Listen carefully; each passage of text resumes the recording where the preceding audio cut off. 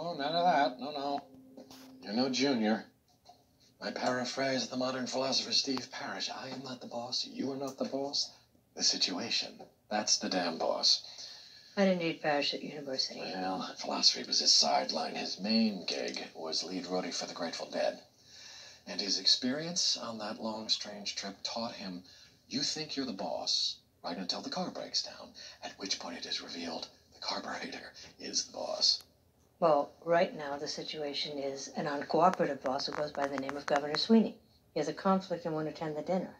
He is willing to come a different night. No, that's the complication, not the situation. The situation is we need him there. That's the driver. That's the boss. That's why I'm bringing it to you.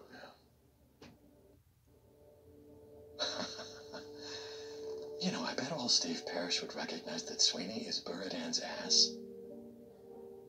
Caught between hay and water. Equally hungry and thirsty. We have to convince him to come our way or risk ending up dead.